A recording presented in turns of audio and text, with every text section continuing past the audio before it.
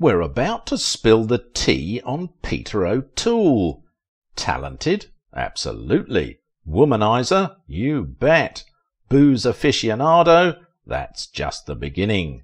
This Hollywood icon knew how to stir up a storm wherever he went, and sometimes things got a bit too wild. But hold tight. In a fit of alcohol-fueled fury, this maverick shattered his best friend's heart by unleashing a secret so shocking it'll make your jaw drop. As a teenager, Peter O'Toole wrote in his notebook, "I will not be a common man. I will stir the smooth sands of monotony." And he did precisely that and more. He more than stirred the smooth sands of monotony, he excavated the sands. Peter did crazy things, and some of them almost killed him. When O'Toole married the elegant Sian Phillips, he bought her a Morris Minor, and that same night he took the car home. He borrowed it. Where did he go to? Peter went on to have an incredible amount of drinks. Now he had the money to get a hotel and pass the night, so he wouldn't have to drive while drunk. But what did Peter do instead? He decided to take a big risk.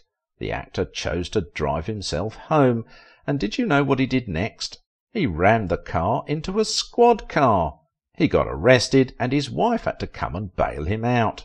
Thank goodness he survived the car crash. It wasn't the only time he did something crazy involving his wife. The man was impulsive, so he had crazy things tucked away in his breast pocket, and it looked like the actor mistook impulsiveness for being romantic. What a man! Once he drove his wife in a dashing yellow sports car and told her to grab her passport and hop in. The destination? Rome, O'Toole said. But they roamed to Yugoslavia when the terrific driver, Peter, took a wrong turn. What a romantic getaway. But did it end there? What do you think? Peter's far too unhinged for him to be normal. The man once hauled out his wife's wardrobe full of clothes because he didn't like how she dressed. He promised to get her new ones, but he didn't until later, and Sian had to wear his clothes for 3 days. Remember doing antics that almost killed him, which we mentioned earlier? Another one happened when he went to a party a local dignitary invited him to. The star got there, was having fun, and predictably got into trouble. He threw a glass of champagne in the host's face. Now the host was a connected man. If you catch our drift and what O'Toole did, he could have been strangled or shot. It wasn't only his life that the actor used to take magnificent risks. He sometimes used his wealth too. And no, we aren't talking about the time he gambled away 9 months' pay in a single night after an alcohol-induced decision. We're talking about his other booze-informed decision. One night the actor was out with his usual antics, and things took a strange turn. He and his buddy Peter Finch were drinking normally, and it was time to go home. While Peter had a wife at home, he wasn't eager to return to her, so to keep the bar open, Peter took out his cheque-book and bought the pub then and there. So the merry continued into the following day, when Peter woke and realised what he had done. He ran to meet the pub owner, and thankfully the man hadn't cashed the cheque. Peter was saved. O'Toole became friends with the pub owner, and remained so until the man died. He went to the man's funeral, but before he got there, he had drunk heavily. Peter began to be noisily emotional at the graveside, and he was at the wrong funeral. Classic Peter. It wouldn't be the first time drinking had made him make a mess of himself. When he was on the set of his breakout film, Lawrence of Arabia, things went overboard more often than not. If Peter wasn't partying, he was gambling or looking for women. It was as if his real occupation was hell-raising and acting as his side work.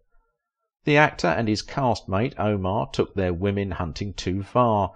While looking for a courtesan house, the actor and his friend found one, but it wasn't the kind they were looking for. These two guys didn't find out quickly enough because they couldn't think straight in their state.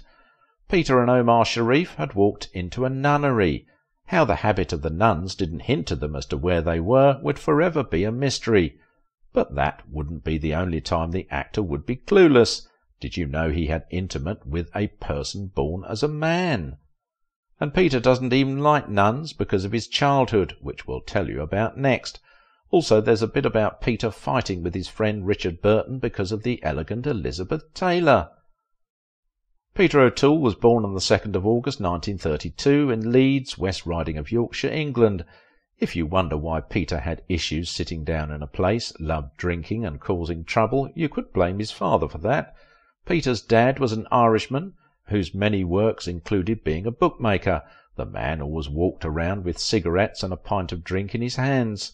Due to the star's dad's work as a bookmaker, the family moved around a lot, which didn't allow the actor to develop the sense of settling in a place for long when he was young.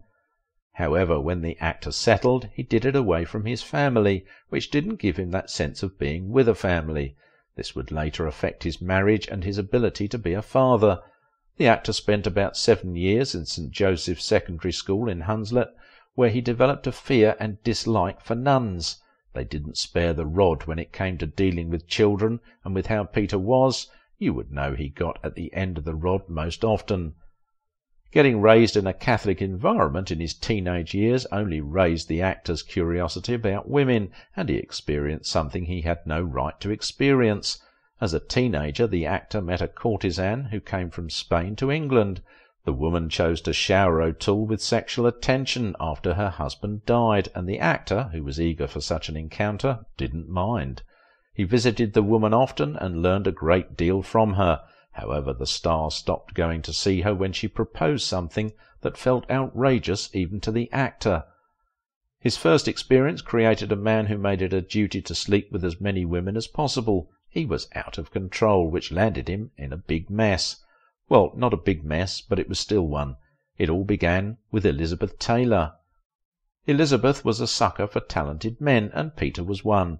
He had looks that'll make an angel swoon and be filled with lust.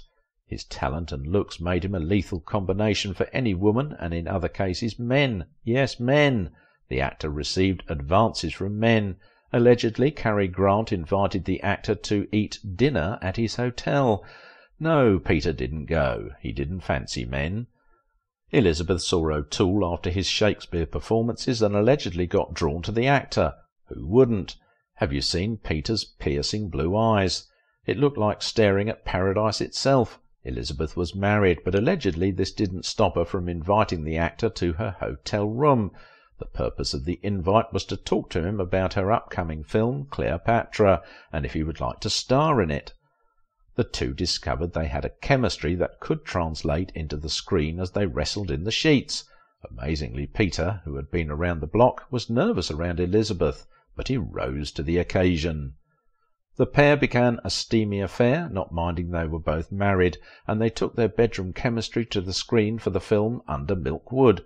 The film performed horribly. When Elizabeth divorced Fisher to be with Richard Burton, the affair continued despite Burton being Peter's friend.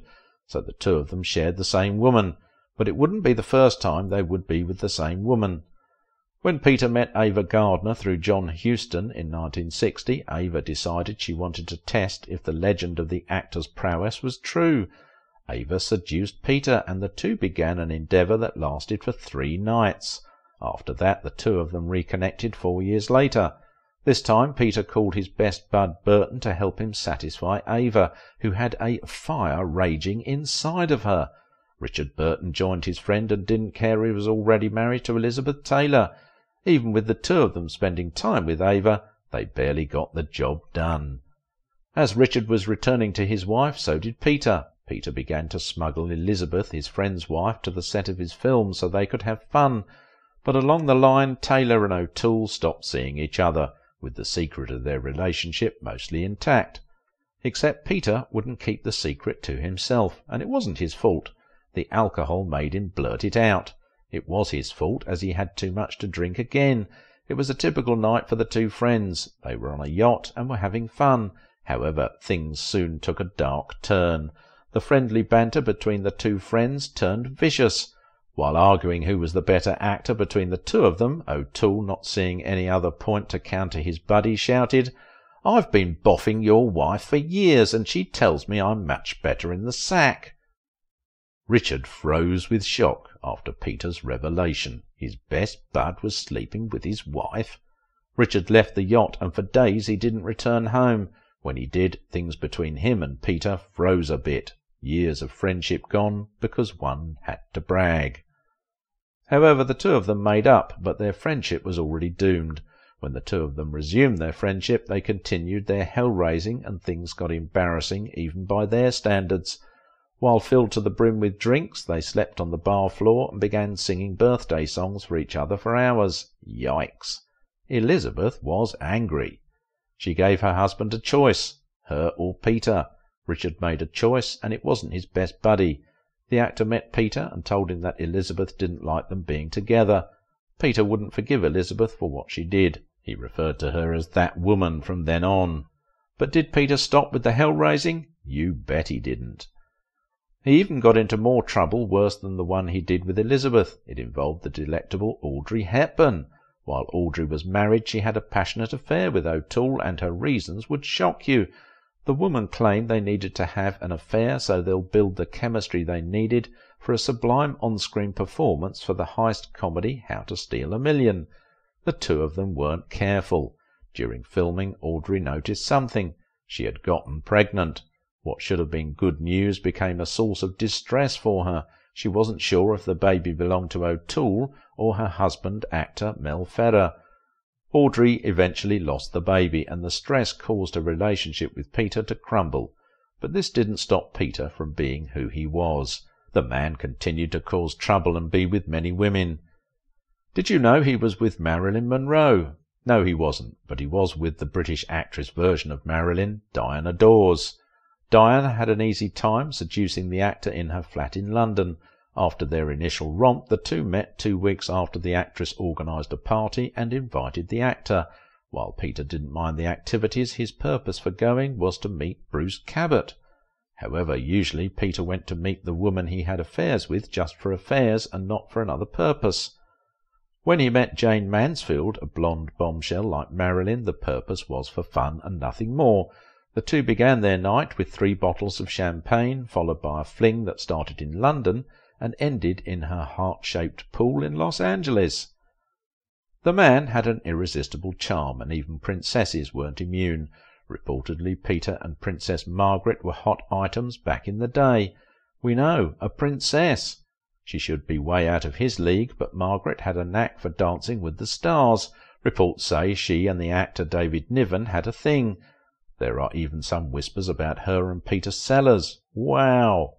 Margaret was so different from her sister Elizabeth, who was a renowned prude. Peter and the princess met at a period she needed comfort. The princess had issues with her husband, Lord Snowdon, and needed somebody to talk to. After seeing Peter in his Lord Jim performances, the royal was struck by him and met him. They began to have an affair, and rumours say it lasted 8 years. People claim the princess allowed the actor to drive her Rolls-Royce because of their affair. They also said it was because of this that the princess dropped in on the star during his production of Macbeth. Then there were the numerous times Peter visited Kensington Palace at the invitation of the princess. Speaking of invitations, the princess invited the actor to the famous Villa Taylor in Marrakesh. The villa's owner gave the princess the room Churchill and Roosevelt had stayed in during the 1943 Casablanca conference. They had so much fun that they scheduled another visit to Morocco. Then Margaret reportedly called the actor to join her on vacation to Mystique Island in the Caribbean. But Peter would not always have his way.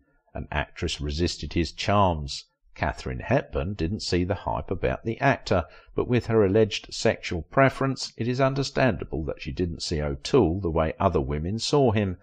But Peter wasn't the kind to give up, and he tried talking to the actress, but he didn't get to, as he hurt himself while trying.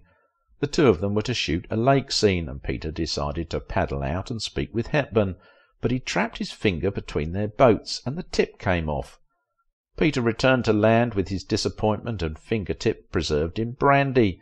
He put the tip on later, but found out that he put it with the back facing the front. To Peter that was a small price to pay for his adventures, but the actor paid a higher price.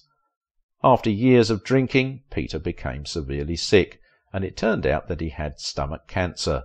But around the time the doctors found out, much of his stomach had been affected.